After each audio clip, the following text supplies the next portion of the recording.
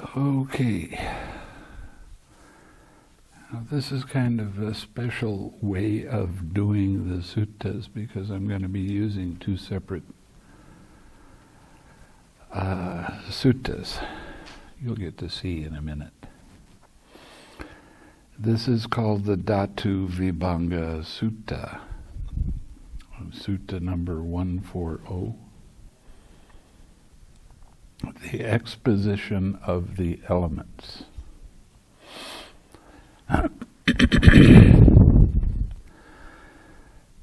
Thus have I heard on one occasion the Blessed One was wandering in the Magadhan country, and eventually arrived at Rajagaha. There he went to the potter Bhagawa and asked him, "If it's not inconvenient for you, Bhagawa, I will stay one night in your workshop." "It is not inconvenient for me, Venerable Sir, but there is a homeless one already staying there. If he agrees, then stay as long as you like, Venerable Sir." Now, there was a clansman named Pukusati who had gone forth from the home life into homelessness out of faith in the Blessed One. And on that occasion, he was already staying in the potter's workshop. Then the Blessed One went to the Venerable Pukusati and said to him, "If it's not inconvenient for you, monk, I will stay one night in the workshop." "The potter's workshop is large enough, friend. Let the Venerable One stay as long as he likes." Then the Blessed One entered the potter's workshop, prepared a spread of grass at one end, sat down, folding his legs, setting his body erect and establishing mindfulness in front of him. Then the Blessed One spent most of the night seated in meditation, and the Venerable Pukusati also spent most of the night seated in meditation. Then the Blessed One thought, "This clansman conducts himself in a way that inspires confidence. Suppose I were to question him." So he asked the Venerable Pukusati, "Under whom have you gone forth, monk? Who is your teacher? Whose Dhamma do you profess?" "Friend, there is the recluse Gotama, the son of the Sakyans, who went forth from the Sakyan clan. Now a good report of that blessed Gotama has been spread to this effect, that the Blessed One is accomplished, fully awakened, perfect in true knowledge and conduct, sublime knower of worlds, incomparable leader of persons to be tamed, teacher of gods and humans, awakened and blessed. I have gone forth under the Blessed One. That Blessed One is my teacher. I profess the Dhamma of that Blessed One." "But monk, where is that Blessed One, accomplished and fully awakened, now living?" "There is, friend, a city in the northern country named Sawati. The Blessed One, accomplished and fully awakened, is now living there." "But, monk, have you ever seen that Blessed One before? Would you recognize him if you saw him?" No, friend, I've never seen that Blessed One before, nor would I recognize him if I saw him. Then the Blessed One thought, this clansman has gone forth from the home life into homelessness under me. Suppose I were to teach him the Dhamma. So the Blessed One addressed the Venerable Pukusati thus, Monk, I will teach you the Dhamma. Listen and attend closely to what I shall say. Yes, friend, the Venerable Pukusati replied.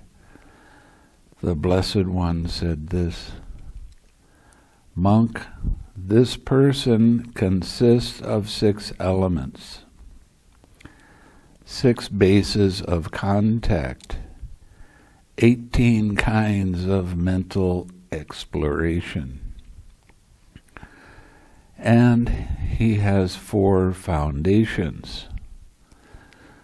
The tides of conceiving do not sweep over one who stands on these foundations. And when the tides of conceiving no longer sweep over him, he's called a sage at peace. One should not neglect wisdom, should preserve truth, should cultivate relinquishment. This means letting go of craving. And should train for peace. This is a summary of the exploration of the 6 elements. Monk, this person consists of 6 elements, so it was said, and with reference to what was this said. There are the earth element, the water element, the fire element, the air element, the space element, and the consciousness element. So it was with reference to this that it was said, monks, this person consists of 6 elements. Monk, this person consists of 6 bases of contact, so it was said, and with reference to what was this said. There are the base of the eye contact, the base of ear contact, the base of nose contact, the base of tongue contact, the base of body contact, and the base of mind contact. So it was with reference to this that it was said, monk, this person consists of 6 bases of contact. Monk, this person consists of 18 kinds of mental exploration, so it was said, and with reference to what was this said. On seeing a form with the eye, one explores a form productive of joy. One explores a form productive of grief. One explores a form productive of equanimity. On hearing a sound with the ear, on smelling an odor with the nose, on tasting a flavor with the tongue, on touching a tangible with the body, on cognizing a mind object with mind. One explores one of these sense doors productive of joy. One explores one of these sense doors productive of grief. One explores one of these sense doors productive of equanimity.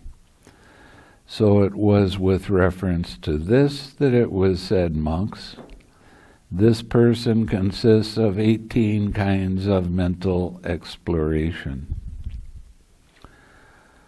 Monk, this person has 4 foundations. So it was said, and with reference to what was this said. Now, these are 4 different kinds of foundation. There are the foundation of wisdom. The foundation of wisdom is seeing how the links of dependent origination work and seeing the impersonal nature of everything. Okay? The foundation of truth. The foundation of relinquishment. This means letting go of craving. 6 R's. And the foundation of peace. So it was with reference to this that it was said, monk, this person has 4 foundations. One should not neglect wisdom. One should preserve truth. Should cultivate relinquishment. Use the 6 R's. And should train for peace. So it was said, and with reference to what was this said? How, monk, does one not neglect wisdom? Here, there are 6 elements. The earth element, water element, fire element, air element, space element, and consciousness element. What, monk, is the earth element? The earth element may be either internal or external. What is the internal earth element? Whatever internally belonging to oneself is solid, solidified, craved, and clung to. That is head hairs, body hairs, nails, teeth, skin, flesh, sinew, bones, bone marrow, kidneys, heart, liver, diaphragm, spleen, lungs, intestines, mesentery, contents of the stomach, feces, or whatever else internally belonging to oneself is solid, solidified, craved, and clung to. This is called the internal earth element. Now, both the internal earth element and the external earth element are simply earth element. And that should be seen as it actually is with proper wisdom thus. This is not mine. This I am not. This is not myself. When one sees it thus as it actually is with proper wisdom, one becomes disenchanted with the earth element and allows the mind to be dispassionate towards the earth element.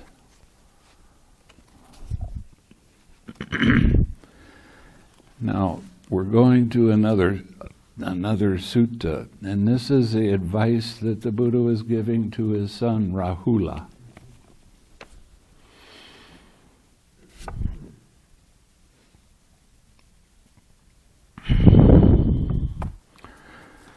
Rahula, develop meditation that is like the earth. For when you develop meditation that is like the earth, arisen agreeable and disagreeable contacts will not invade your mind and remain. That's a real strong statement. Not invade your mind and remain. I use a few different words for that. Don't make a big deal out of anything. Whether it's agreeable or disagreeable, it doesn't matter. You make a big deal out of something that's agreeable, you're going to start thinking about it. And you're going to be away from your object of meditation. What's the point of being with a meditation if you're not with the object? So,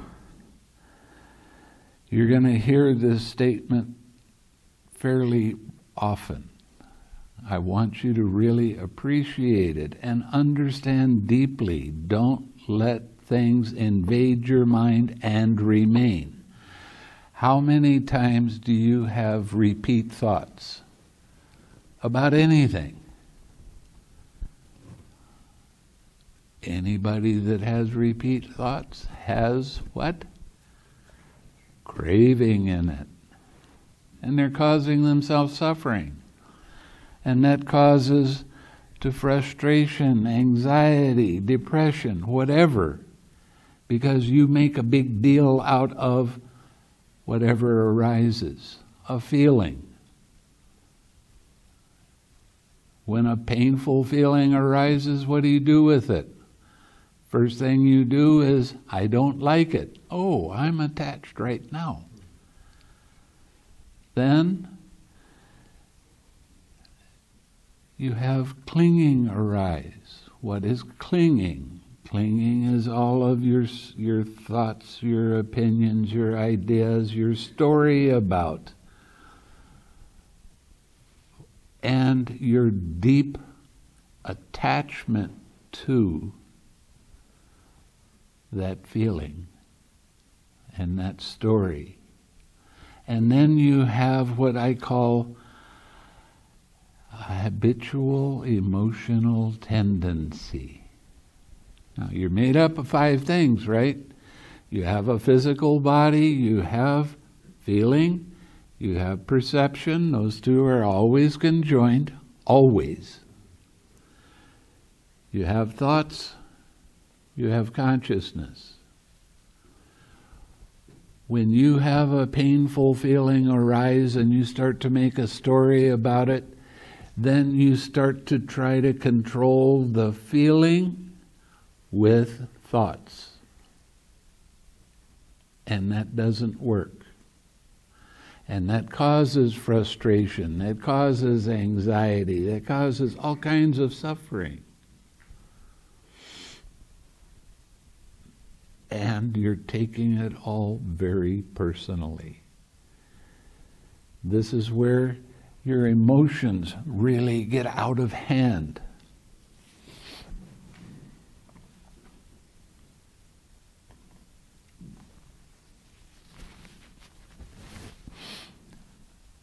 This is where you suffer a lot.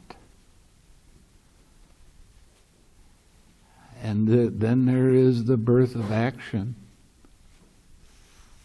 And then sorrow, lamentation, pain, grief, and despair arise.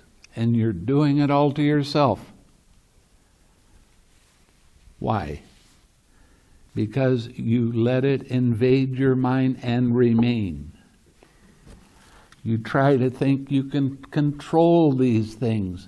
And you try to control the feeling with your thoughts. Well, I'll tell you a little secret. The more you think about a feeling, the bigger and more intense that feeling becomes. Then you get more and more emotionally attached to it. And you cause yourself immeasurable amounts of suffering. And you can't blame anybody else for your suffering. Because you're doing it to yourself, right? Well, don't do that. Right? Easy. When you start practicing the 6 R's, and you learn how to smile more and have a lighter mind, and you start to laugh with yourself because your mind is crazy, it does all kinds of weird things and becomes attached. When you can laugh with that, That changes your perspective right then, right there. The easiest way to let go of suffering is to laugh with yourself. I'll tell you how I discovered that. I lived in Hawaii for a while. And there was a man he was building a house. And he was doing it all by himself. So I said, okay, I'll help you do this. Well, I can't pay you. I don't want any pay. I just want to help. No problem. After a couple of weeks, he started thinking he was my boss. And he said something that really got me pretty angry. Right at the end of the day, and I started walking up to my truck. And as I was walking, I was noticing I was digging my heels into the ground, and I'm thinking all of these nasty thoughts about this yo-yo that thought he was my boss, and I'm helping him for free. And then I had a thought. And it dawned on me that he really did think he was my boss. And at that time, it made me laugh. And when I laughed, all of a sudden I wasn't angry anymore. I went from I'm mad and I don't like it to, well, there's some anger there. Is that mine? No, I didn't ask it to come up. Do I want to carry this anger around with me for the rest of the day? No. Let it go. It's not that important. So it changes your perspective from I am that and I don't like that to, well, it's only this anger. It's only this dislike. It's only whatever it is. Okay, but it's impersonal, isn't it? I didn't ask that anger to come up. It came up because conditions were right for it to come up. Now, what am I going to do with that when it arises?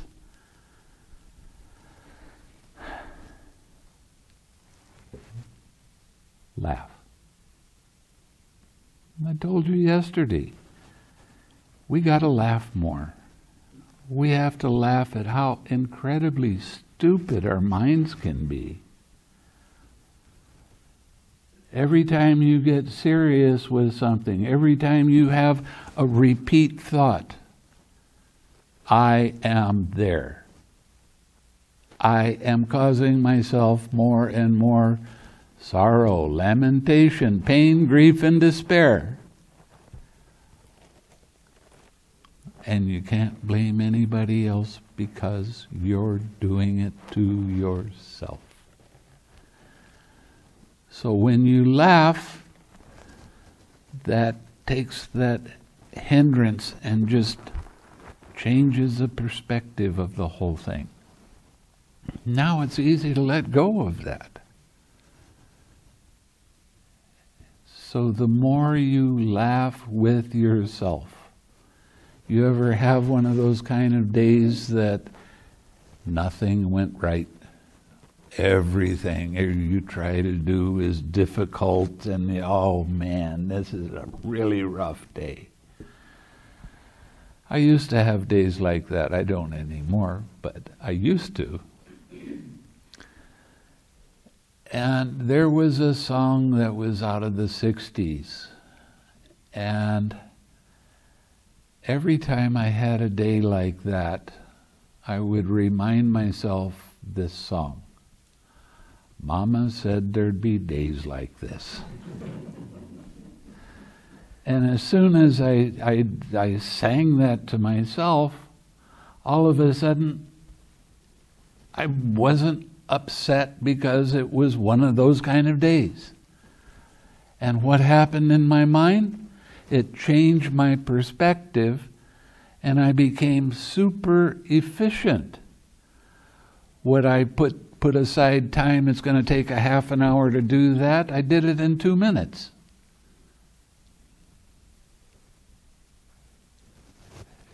And I got done with everything that I needed to get done for the whole day, and I still had time left over.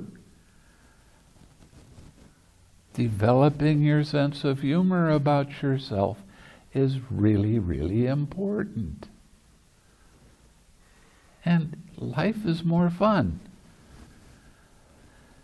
Now, also, it is the keeping of your precepts that helps this to develop. It's not a baby. It really does work this way. Okay.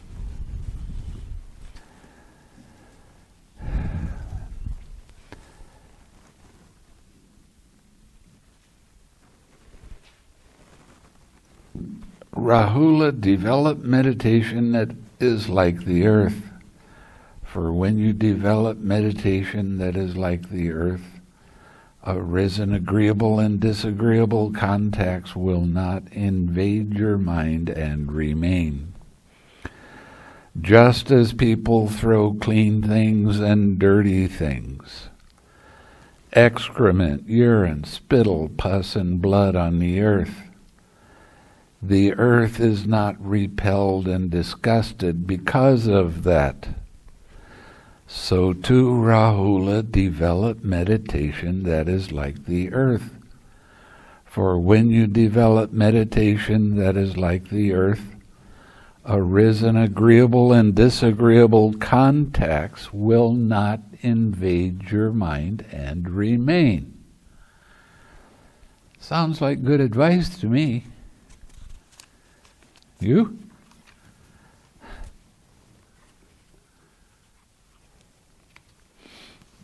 Okay.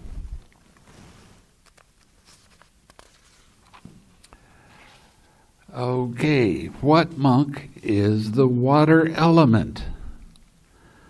The water element may be either internal or external. What is the internal water element?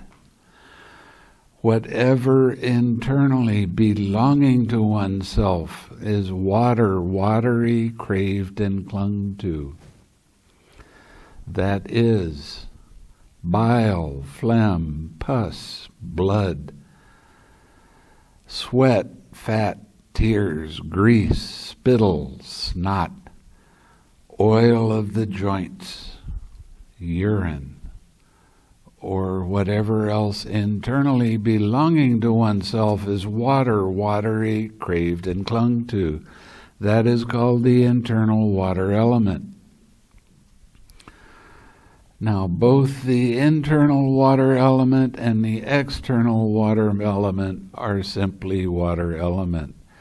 And that should be seen as it actually is with proper wisdom thus. This is not mine. This I am not. This is not myself. When one sees it thus as it actually is with proper wisdom, one becomes disenchanted with the water element and allows the mind to be dispassionate towards the water element.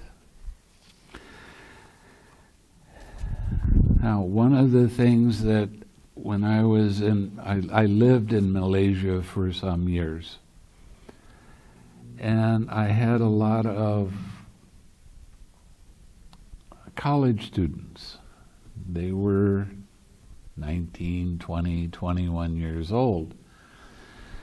And the thing with the going to college in Malaysia is they only give you one test a year. You either pass or you fail. So that put a lot of pressure on these young kids. They were Chinese. Chinese by nature are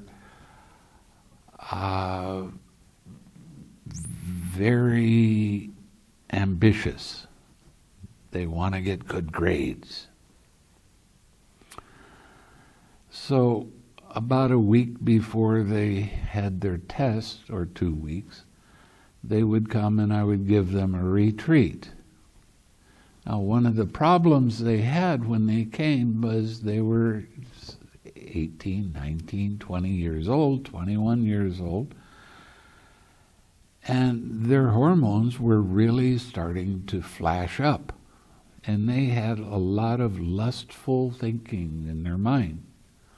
Or they would see a beautiful body walk by, and then all of a sudden they're lost in this world of lust, of thinking about. And they asked me, how can I put my mind in balance when this comes up? So I didn't read this kind of sutta to them. I told them it's real simple. Turn their body inside out. Tell me how beautiful it is. Oh, you have wonderful smelling pus. I've never seen such a beautiful set of intestines. And the more that they thought like that, they started losing their interest in the lust that put their mind in balance.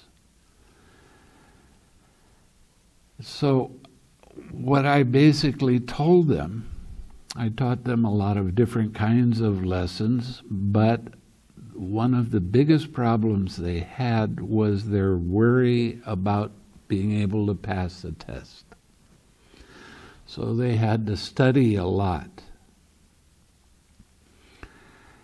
And they would pick up a book and they would start reading the book, and then they would have some kind of worry or anxiety about, oh, what's my mother going to think, or my father, if I don't pass this test.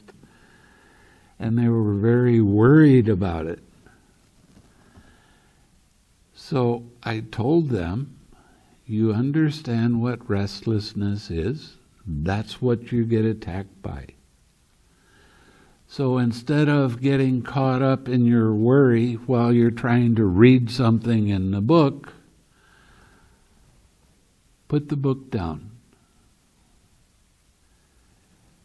Use the 6 R's, come back to wishing yourself happiness.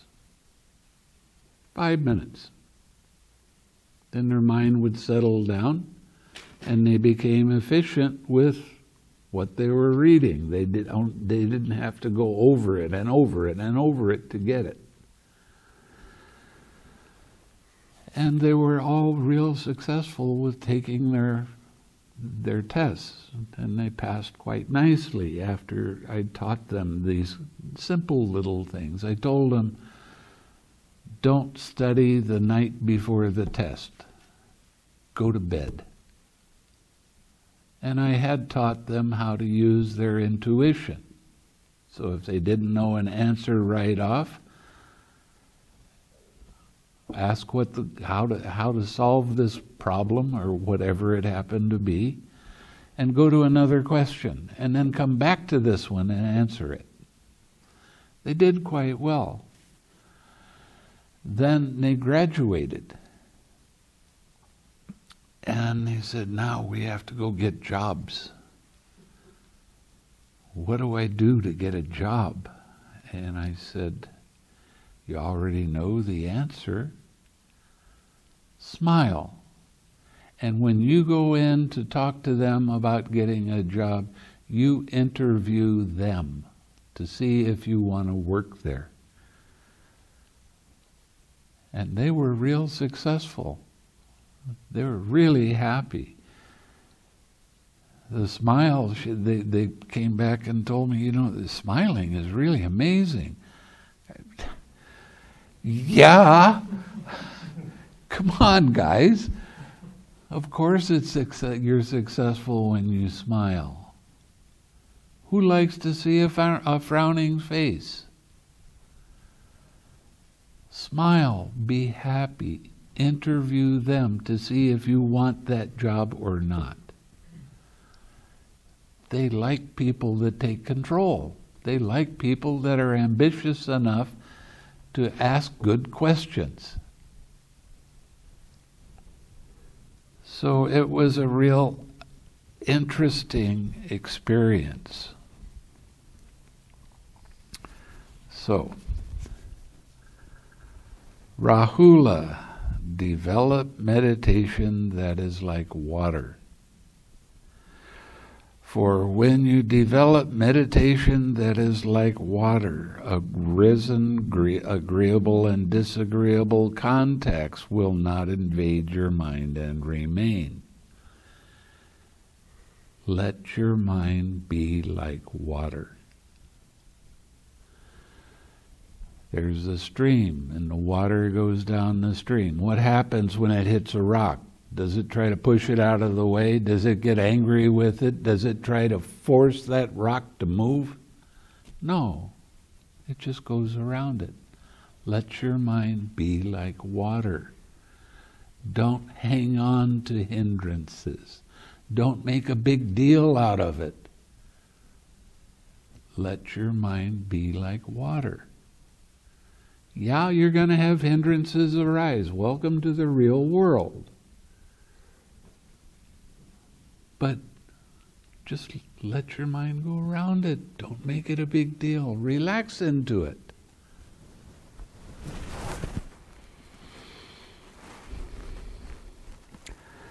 Just as people wash clean things and dirty things, excrement, urine, spittle, pus, and blood in water, and the water is not repelled and disgusted because of that. So too, Rahula, develop meditation that is like water.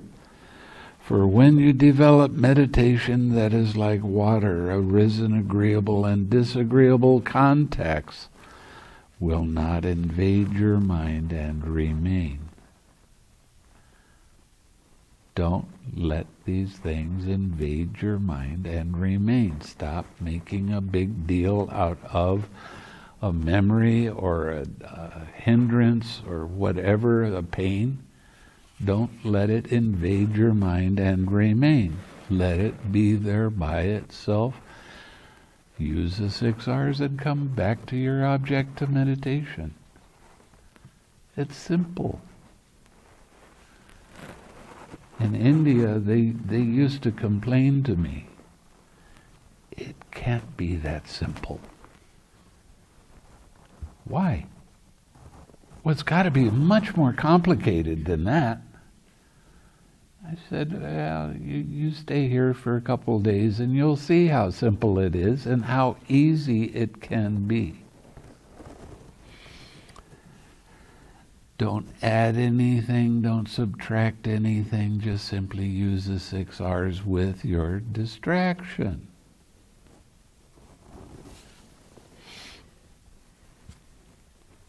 Okay. What monk is the fire element? The fire element may be either internal or external. What is the internal fire element? Whatever internally belonging to oneself is fiery, craved and clung to. That is, that by which one is warmed, ages, and is consumed, and that by which what is eaten, drunk, consumed, and tasted gets completely digested, or whatever else internally belonging to oneself is fiery, craved and clung to. This is called the internal fire element. Now, both the internal fire element and the external fire element are simply fire element. And that should be seen as it actually is with proper wisdom thus. This is not mine, this I am not, this is not myself. When one sees it thus as it actually is with proper wisdom, one becomes disenchanted with the fire element and allows the mind to be dispassionate towards the fire element.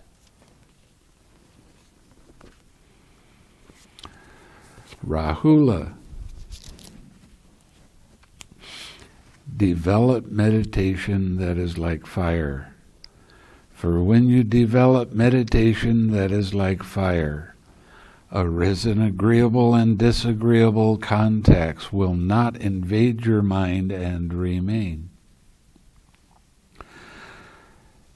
Just as people burn clean things and dirty things, excrement, urine, spittle, pus, and blood in fire, and the fire is not repelled and disgusted because of that, so too, Rahula, develop meditation that is like fire. For when you develop meditation that is like fire, arisen agreeable and disagreeable contacts will not invade your mind and remain. Now you're starting to get the idea. Don't make a big deal out of anything. I don't care if it's a painful feeling. I don't care if it's a painful emotion. It's not yours. Did you ask it to come up? Did you say, you know, I haven't had this really painful feeling for a long time. I think it's time for it to arise. Nobody's that dumb. So why do you take it personally? Why do you try to control it? Why do you try to make it be the way you want it to be? Relax. Use your 6 R's. Smile. Have fun. Laugh with yourself for taking things personally. Got to develop your sense of humor more. And you know, the magic of doing this practice is your sense of humor starts to change. You stop laughing at things, you start laughing with things. I saw some turkeys there a little while ago, and it made me smile. It made me happy. I love turkeys. These kind of things uplift your mind. You truly appreciate nature. And you'll start laughing with how animals act with each other. We have dogs and cats. And they play and they have all kinds of fun. Makes me laugh. It's fun being around them. That's why we have them.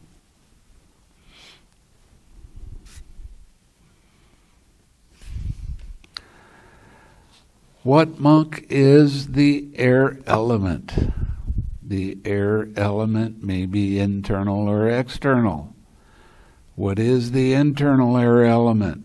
Whatever internally belonging to oneself is airy, craved and clung to. That is, upgoing winds, downgoing winds, winds in the belly, winds in the bowels, winds that course through the limbs, in-breath and out-breath, or whatever else internally belonging to oneself is airy, craved and clung to. That is called the internal air element. Now, both the internal air element and the external air element are simply air element. And that should be seen as it actually is with proper wisdom thus. This is not mine. This I am not. This is not myself. When one sees it thus as it actually is with proper wisdom, one becomes disenchanted with the air element and allows the mind to be dispassionate towards the air element. The air element is real interesting because it's movement and vibration. The movement and vibration, I tell you, you have to sit still, can you? Can you sit without moving? Not hardly. Your blood's moving around. Molecules and atoms are moving around all over the place. The earth is spinning. The galaxy is spinning. The universe is spinning. How can you sit still? Doesn't mean anything really. I just like to make that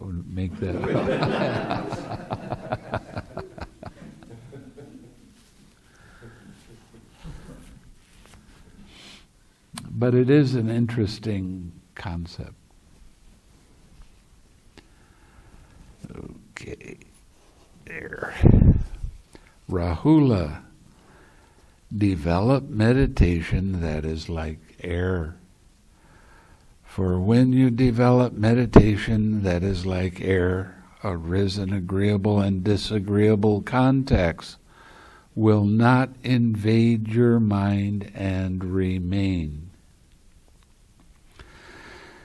Just as the air blows on clean things and dirty things, on excrement, urine, spittle, pus, and blood, and the air is not repelled and disgusted because of that. So too, Rahula, develop meditation that is like the air. For when you develop meditation that is like the air, arisen agreeable and disagreeable contacts will not invade your mind and remain.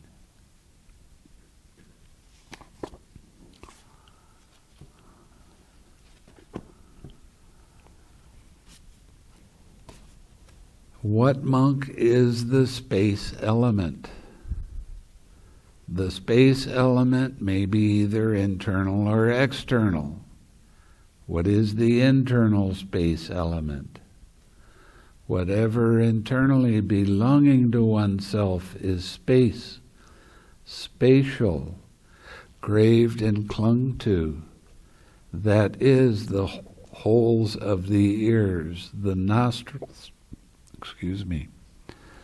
the door of the mouth, and that aperture whereby what is eaten, drunk, consumed, and tasted gets swallowed, and where it collects, and where it is excreted from below, or whatever else internally belonging to oneself is space, spatial, craved and clung to.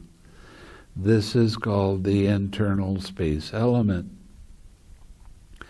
Now, both the internal space element and external space element are simply space element. And that should be seen as it actually is with proper wisdom thus. This is not mine. This I am not. This is not myself. When one sees it thus as it actually is with proper wisdom, one becomes disenchanted with the space element and allows the mind to be dispassionate towards the space element.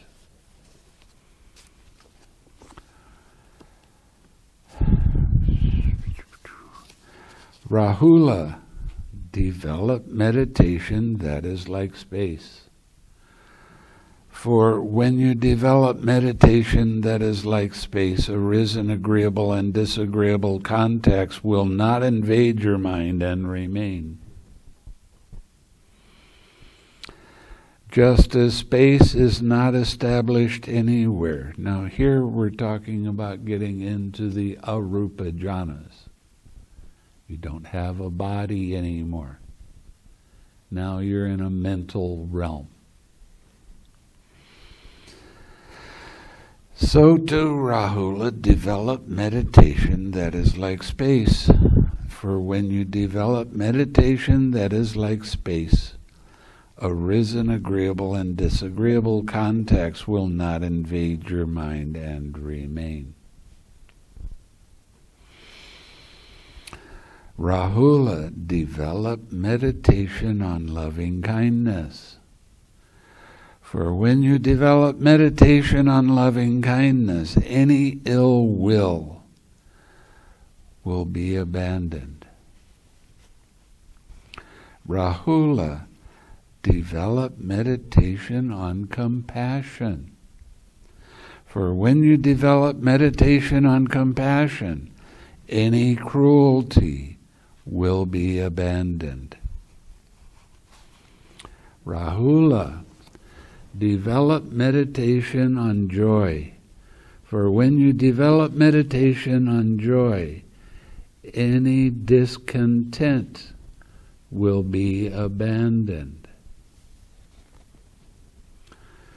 Rahula, develop meditation on equanimity. For when you develop meditation on equanimity, any aversion will be abandoned. So now you know the importance of what I'm showing you by getting into the Brahma Viharas. That will help change your whole perspective of things. So you can be more happy all the time.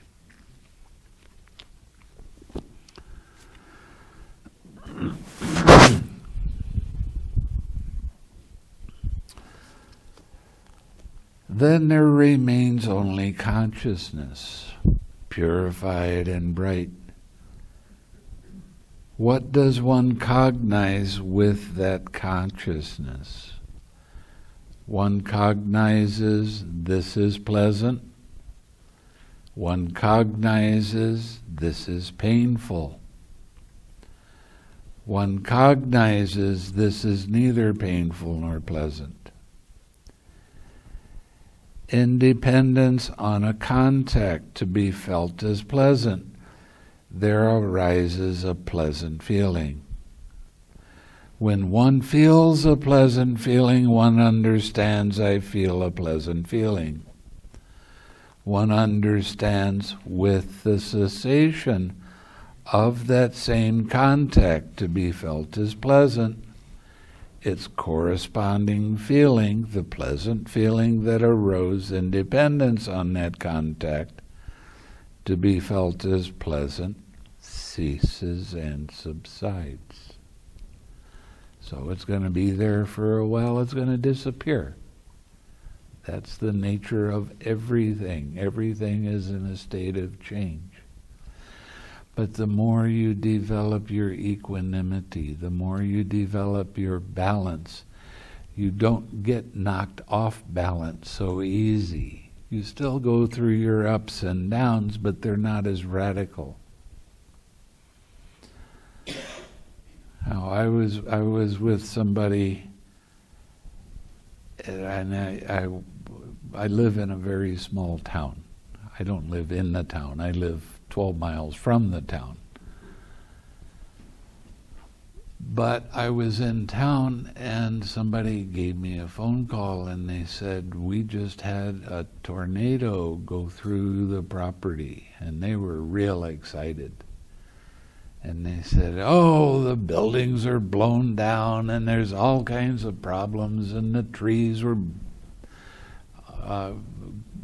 all the trees are gone and blown away. And the person I was with that was driving me, she said, oh, this is so horrible, this is so terrible. And I'm going, well, let's get there and see. Because people get real excited about something like that happens. And it can be worse or it can be better, but we'll see. So we got there, and Yeah, all of the big trees that we had in the front yard are gone. Oh, that's too bad. And the tornado had hit, and it took my cabin, and it lifted it up and moved it over about 6 inches and put it back down. And it wasn't on the foundation anymore, so that was kind of a problem. And I had a roof in front of the cabin, and that was gone. Okay, so there's some problems there. We had a library, and it got blown over, and behind it we had a walking swimming pool, and it went into the swimming pool. And there were a number of problems that we had, but it wasn't that big a deal. So I went into my cabin expecting to see everything in my cabin all over the place, and it was going to be a major hassle. And the only thing that I found was that I had a bookshelf and it fell. So there was books on the floor. I had a table that was about this size, and I had 3 crystals, big, like this high and about that big around. 2 of them were like that. 1 of them was quite a bit bigger. And they were still sitting on the table beside a glass of water. I mean, it didn't really cause that much problem inside. It's just that it picked up the cabin and moved it over, and now we had to lift it back up and put it back on the foundation. So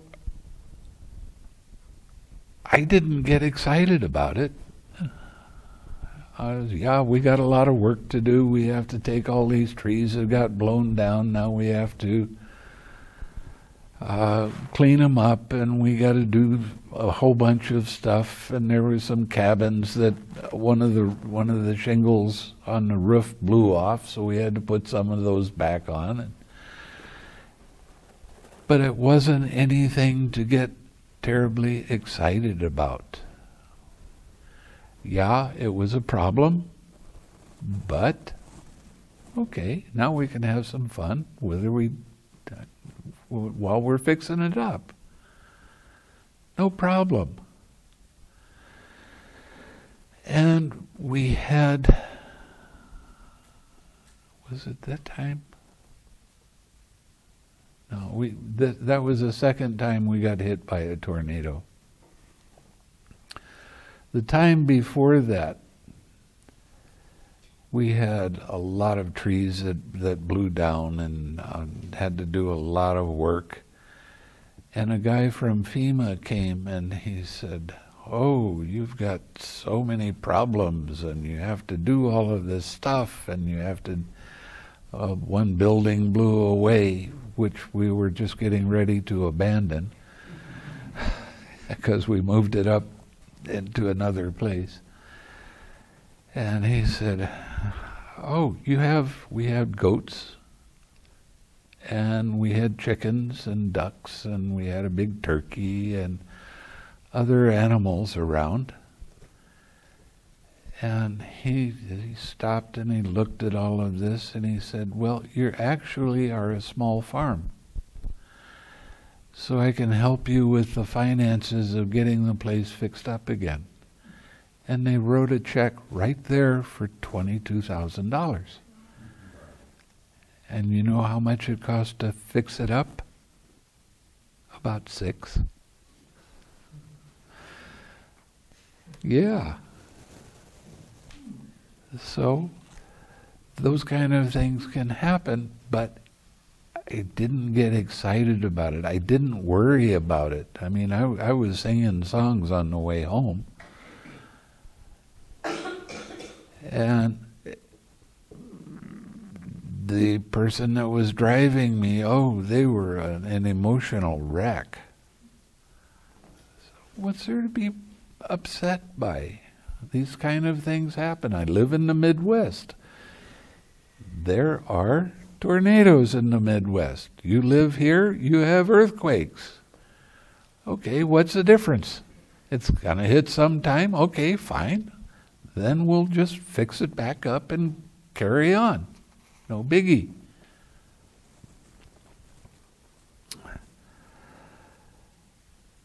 So, you choose to be happy or sad. It's your choice. Again, one of the things that I truly love about Buddhism is you have responsibility for yourself. You have the responsibility of, you can be happy or you can be sad.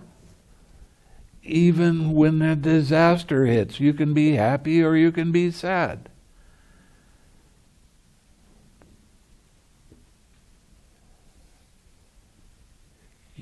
The more you develop this meditation, the more balance you have in your mind. And the more you're going to have that balance, even in a stressful situation. You're not going to get so emotionally upset. I've been around people that died. It wasn't particularly a nice experience, but I was radiating equanimity with these people, so their mind was accepting, so that when they died, they had a peaceful, calm mind. I had something to do. I wasn't helpless. I'm never helpless. There's always something to do to help other people. And I don't have to touch them. I don't even have to be in the same room with them. But I can love them, and I can radiate a balanced, accepting mind. When my mother died, she was a real special lady. She was the most compassionate person I've ever met. She ran a nursing home for 30 years. And anytime you go to that nursing home, when you drive in close and you park the car, you start feeling good. Because she demanded that everybody that worked there was happy. She demanded it. And they were. And because of that, they had fun helping people clean their bodies, feed them food, take care of them, and laugh with them. She was real special. On the day she died, there was 12 or 15 relatives that were, she died at home. And there was 12 or 15 people that came, and they were all sitting around talking, and some of them were spending a long time being sad. But as she got closer to death, I started radiating equanimity to everybody in the room. And I went and saw her every now and then, make sure everything was okay, but she was in a coma. Now, it's a real interesting phenomena. When you're around somebody in a coma, they know you're there. They just can't react to you. If you put your hand on their forehead and you quiet your mind, and then you ask them a simple question, you will have mind-to-mind contact with them. And they'll answer your question. What can I do? How can I help you? I really want some water. Okay. So I would go get some water. She just wanted a couple drops. Her mouth was dry.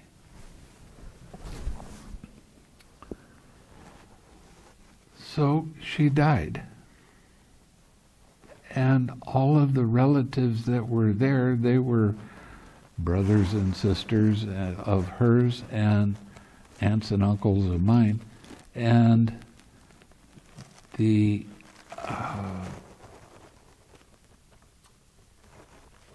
amazing thing was, even though they were sad, and she was a matriarch of the family, she took care of everybody in that family, she helped them in one way or another. And when she died, nobody was crying. Well, that's kind of interesting. After 5 or 10 minutes, one of my relatives said, "You know, I don't know whether to laugh or cry." I said, "Why would you laugh?" "Because now she's not suffering." I said, "She didn't suffer. She had a great balanced mind, no problems. And she knew what was happening, and she accepted that it was going to happen. She didn't fight it." And I said, after about 10 minutes, nobody cried. And I said, "Well, if you want to cry, now's the time to do it. You're not going to interfere with her passage of going from this life to another life." Now all of my family is very, very strong Christians. They really think I'm bizarre. I shave my head, I walk around in robes, I travel all over the world. They don't know how I can do that, but they are continually asking me about my travels, but they will never ask me anything about Buddhism. And right after my mother died, they started coming up to me in pairs, sometimes 3 people at a time, thanking me for being there. That was amazing. I didn't cry because my mother died. I'd been with her every day for 6 weeks. I spent a lot of time helping her, being with her, and reminding her of things when I grew up and what I appreciated about her, and how much fun we had together. She was kind of a joker, and she would do things, you would think that she was a very proper lady, and then she'd pull some kind of joke on somebody, and it was great. And I gave her those kind of memories, and she had some good laughs right before she died. The day that she died, I got up and I was in the morning, and I walked up to her and I pinched her on the cheek like this. And I said, "What makes you so cute?" She said, "I've always been this way. It's just taken you this long to see it."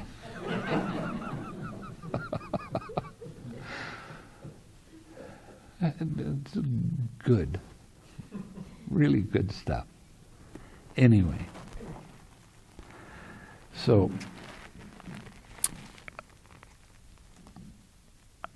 okay, monk. Just as from the contact and friction of 2 fire sticks, heat is generated and fire is produced, with the separation and disjunction of those 2 fire sticks, the corresponding heat ceases and subsides. So too, independence on the contact to be felt as pleasant, painful, or neither painful nor pleasant.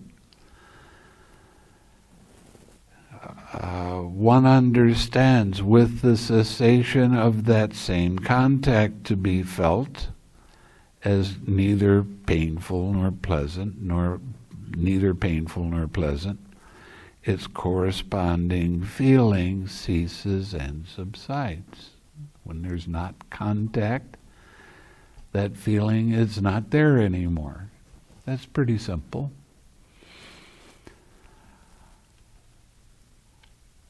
Then there remains only equanimity, purified and bright, malleable, wieldy, and radiant. Suppose, monk, a skilled goldsmith or his apprentice were to prepare a furnace, heat up a crucible, take some gold with tongs, and put it into the crucible. From time to time he would blow on it. From time to time he would sprinkle water over it.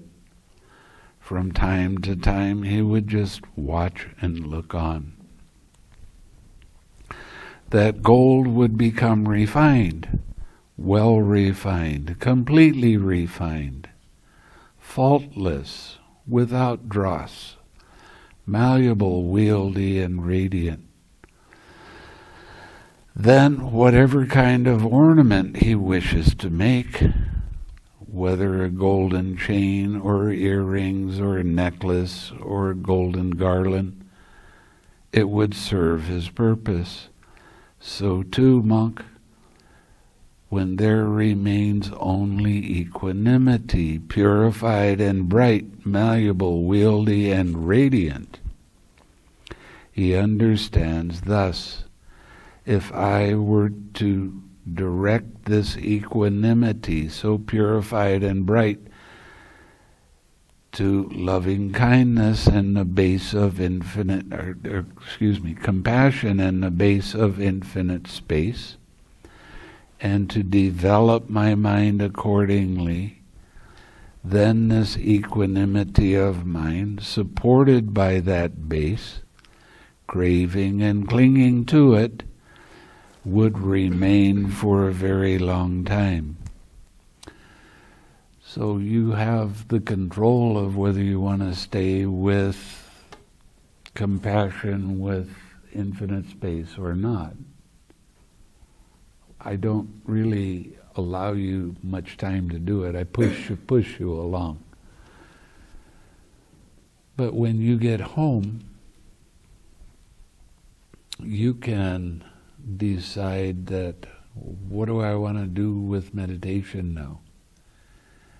After having the experiences of the arupa jhanas, you can take a day or a week or a month and just stay with that one arupa jhana. You can stay with loving kindness, you can stay with compassion, you can stay with joy, you can stay with equanimity.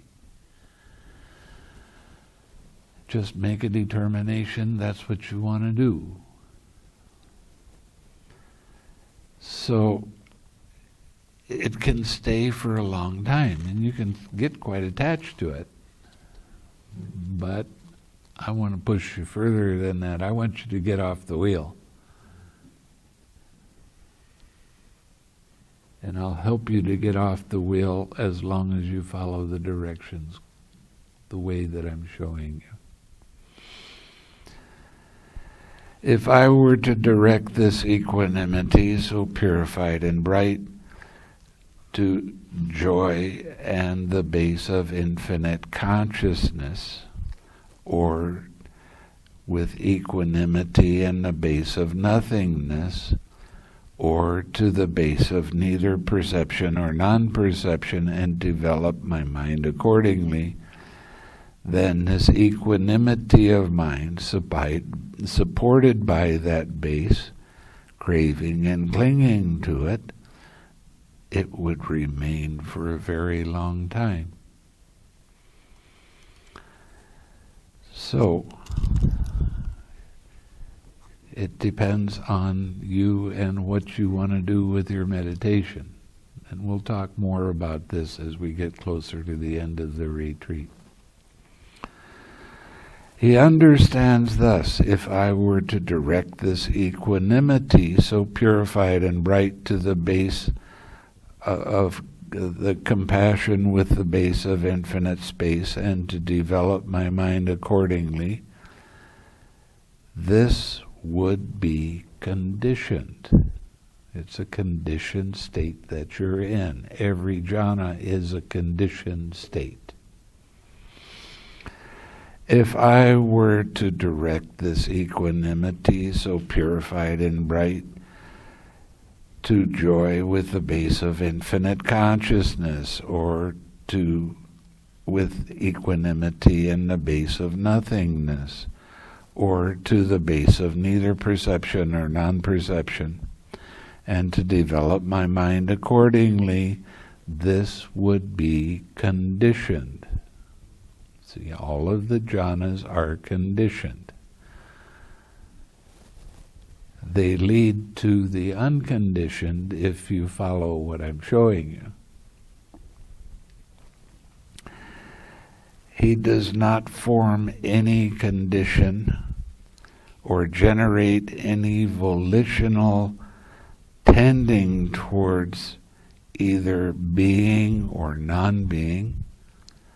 Since he does not form any condition or generate any volitional tending towards either being or non-being, he does not crave and cling to anything in the world.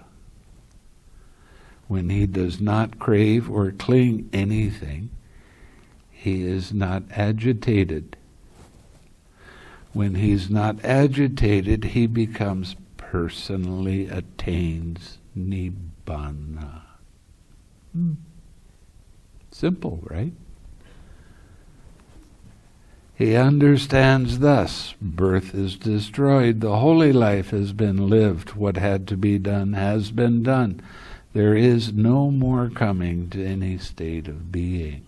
That means becoming an arahat.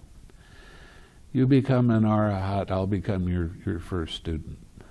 Okay? If he feels a pleasant feeling, he understands it is impermanent. There's no holding to it. There's no delight in it. If he feels a painful feeling, he understands it is impermanent. There's no holding to it. There's no delight in it. If he feels a neither painful nor pleasant feeling, he understands it is impermanent. There's no holding to it. There's no delight in it. If he feels a feeling, he feels it with a detached mind. If he feels a painful feeling, he feels it with a detached mind. Don't get caught in it. Don't make a big deal out of it. Don't try to control it. Don't try to change it or make it be the way you want it to be. Don't keep your attention on it. Relax, smile, come back to your object of meditation. If he feels a neither painful nor pleasant feeling, he feels it with a detached mind. When he feels a feeling terminating with the body, he understands, I feel a feeling terminating with the body. When he feels a feeling terminating with life, he understands, I feel a feeling terminating with life. He understands on the dissolution of the body, with the ending of life, all that is felt, not being delighted in, will become cool right there. Cool. Nibbana. Cool. Ain't that cool?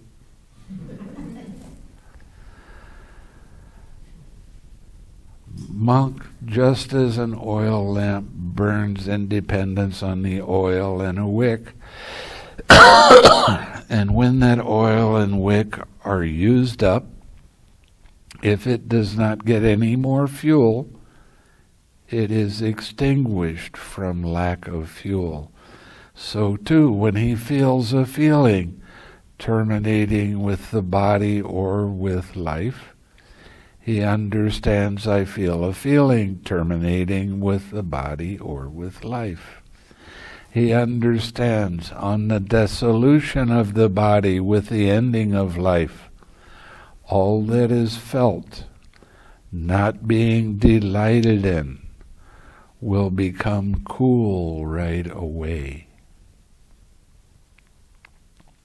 Therefore, a monk possessing this wisdom possesses the supreme foundation of wisdom, for this is the supreme noble wisdom, namely, the knowledge of the destruction of all suffering. His deliverance becomes founded upon truth, is unshakable, for that is false, monk, which has a deceptive nature, and that is true, which has an undeceptive nature, nibbana. Therefore, a monk possessing this truth possesses the supreme foundation of truth. For this monk is the supreme noble truth, namely nibbana, which has an undeceptive nature. Formerly, when he was ignorant, he undertook and accepted acquisitions. Now he has abandoned them, cut them off at the root, made them like a palm stump, done away with them, so that they are no longer subject to future arising. Therefore, a monk possessing this relinquishment possesses the supreme foundation of relinquishment, letting go of craving. For this monk is the supreme noble relinquishment, namely, the relinquishing of all acquisitions. Formerly, when he was ignorant, he experienced covetousness, desire, and lust. He has abandoned them, cut them off at the root, made like a palm stump, done away with them, so they are no longer subject to future arising. Formerly, when he was ignorant, he experienced anger, ill will, and hate. Now he has abandoned them, cut them off at the root, made them like a palm stump, done away with them, so they are no longer subject to future arising. Now, what we just went through was, I like it, I want it, lust. I don't like it, I don't want it, hatred. And the relinquishing of suffering, letting go of what? Craving and taking it personally. This is just another way of describing letting go of craving. Formerly, when he was ignorant, he experienced ignorance and delusion. Now he has abandoned them, cut them off at the root, made them like a palm stump, done away with them, so they are no longer subject to future arising. Therefore, a monk possessing this peace, possesses the supreme foundation of peace. For this, monks, is the supreme noble peace, namely the pacification of lust, hatred, and delusion, the pacification of all craving. So it was with reference to this that it was said one could not neglect wisdom, should preserve truth, should cultivate relinquishment, and should train for peace. The tides of conceiving do not sweep over one who stands upon these foundations. And when the tides of conceiving no longer sweep over him, he is called a sage at peace. So it was with reference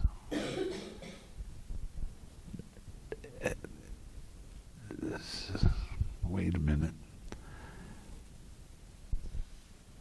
So it was said, and with reference to what was this said? Monk, I am is conceiving. I am this is conceiving. I shall be is conceiving. I shall not be is conceiving. I shall be possessed of form is conceiving. I shall be formless is a conceiving.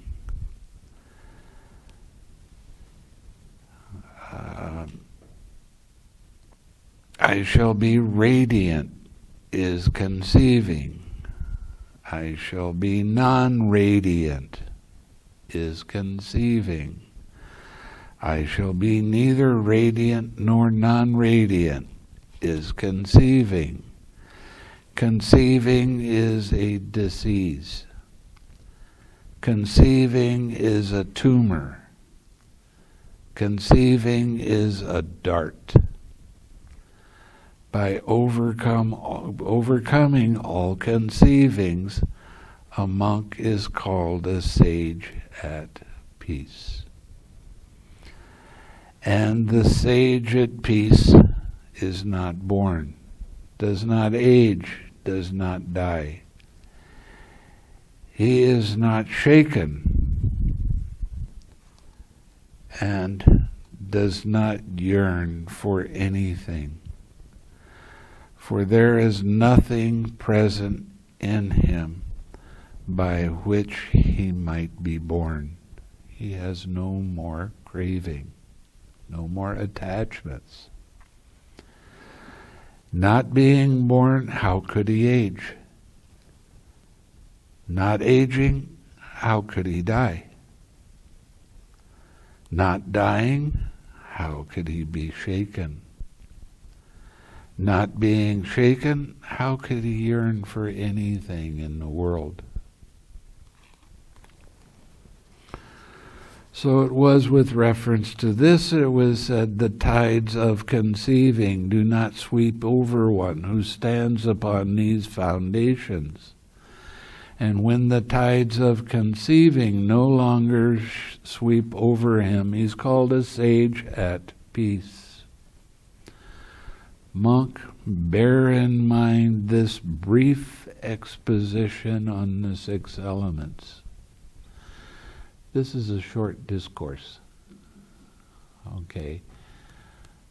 When the Buddha gave discourses, quite often he would, because there's a lot of repeating in what he said, it might last all night. And the monks didn't go to sleep. They were real enthusiastic about it. They really liked his discourses. They learned a lot. Thereupon the Venerable Pukusati thought, indeed the teacher has come to me, the Sublime One has come to me. the fully awakened one has come to me." Then he rose from his seat, arranged his upper robe over one shoulder, excuse me, and prostrating himself with his head at the Blessed One's feet, he said, "Venerable Sir, a transgression overcame me in that, like a fool, confused and blundering, I presumed to address the Blessed One as friend. Venerable Sir, may the Blessed One forgive my transgression, seen as such for the sake of restraint in the future." Monks called themselves friends, but that was not respectful to do to the Buddha himself. You always would say, "Reverend Sir." "Surely, monk, a transgression overcame you, that, like a fool, confused and blundering, you presumed to address me as friend. But since you see your transgression as such, and make amends in accordance with the Dhamma, we forgive you. For it is growth in the Noble One's discipline. When one sees one's transgression as such, and makes amends in accordance with the Dhamma, and undertakes restraint in the future. Venerable Sir, I would receive the full admission under the Blessed One. But are your bowl and robes complete? You have to have a set of 3 robes and bowl and some other small requisites. Venerable Sir, my bowl and robes are not complete. Monk, Tathagatas do not give the full admission to anyone whose bowl and robes are not complete. Then the Venerable Pukusati, having delighted and rejoiced in the Blessed One's words, rose from his seat. After paying homage to the Buddha, he departed in order to search for a bowl and robes. Then, while the Venerable Pukusati was searching for a bowl and robes, a stray bull killed him.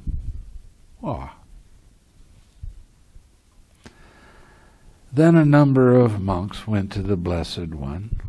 After paying homage to him, they sat down at one side and told him, Venerable Sir, the clansman Pukusati, who was given a brief instruction by the Blessed One, has died.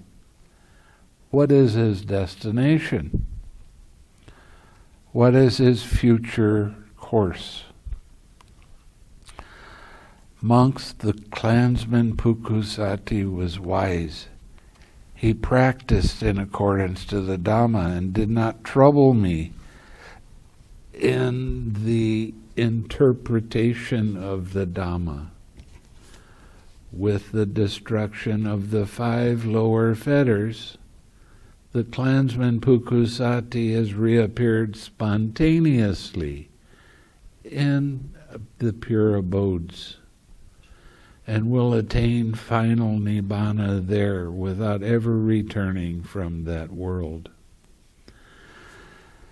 That is what the Blessed One said. The monks were satisfied and delighted in the Blessed One's words. Now that sounds kind of cold, what the Buddha was talking about, but it's not. Pukusati, I've read about him in a past lifetime, and there was another. He was a monk, and there was another monk that really didn't like him very much, and he made a vow right before he died that he was going to get even with Pukusati. And because of that hatred, that monk was reborn as a bull. And he did kill Pukusati. But because Pukusati had seen the Buddha and became an anagami. An anagami is someone, they never have any doubt as to whether this is the right path or not. They know that rites and rituals don't lead to nibbana. They become very intelligent, and they see the impersonal nature of things very, very clearly. They never have any lust or hatred arise in their mind again. And that is what an anagami is. When they die from the human realm, they will be reborn in what is called the pure abodes. Some of the Mahayana, they like to talk about the pure lands and all of that sort of thing. That's misinterpretation of the pure abodes. Anyway, they will live there for a fairly long period of time. They will have a youthful body, but they will live for 15 or 20 mahakapas in that realm. Now, mahakapa is a long, long time.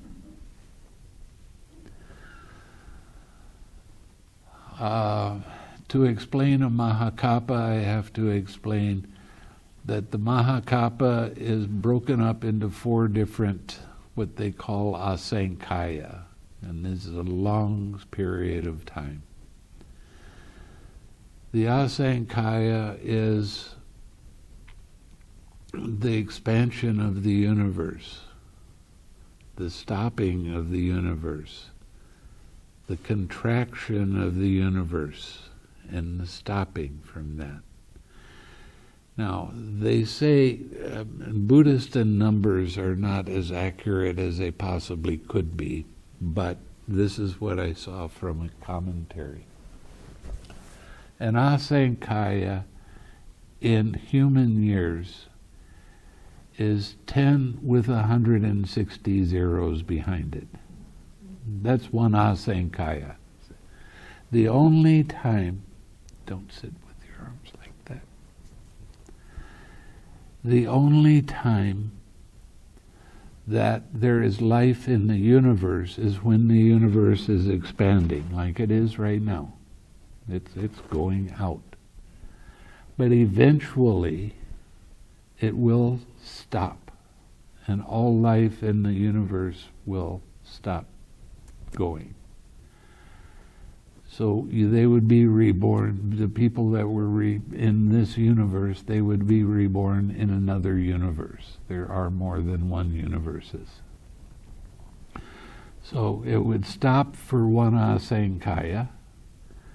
It would contract for one asankaya, and then it would stop for one asankaya. So that those 4 different things equal one mahakapa. A mahakapa is 10 with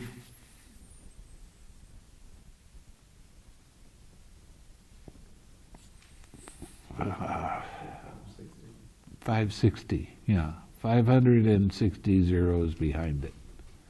That's one mahakapa. When you are reborn as a, don't sit with your arms crossed, please. When you sit with, when you are reborn in a Brahmaloka, I think the lowest one is 15 mahakapas. But it might be 15,000. I'm not sure. I have to look up the numbers again. But it's a long time that they would be around. Now, he was reborn in the Brahmaloka, The Brahmaloka is a real interesting place.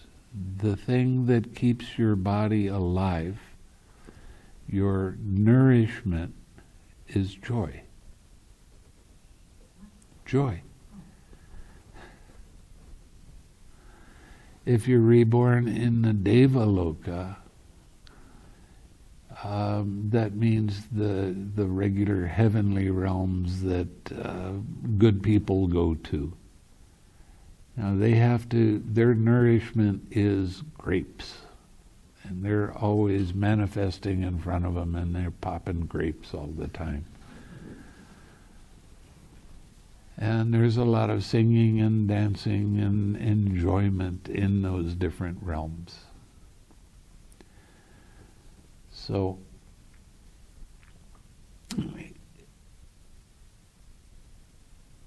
Pukusati was a very intelligent man. He understood what the Buddha was talking about without asking a lot of questions or troubling him by getting him to explain things in a little different way. That's why the Buddha praised him. So, anyway, why don't we share some merit?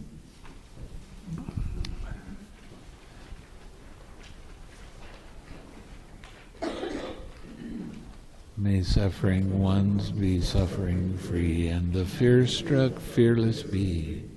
May the grieving shed all grief, and may all beings find relief.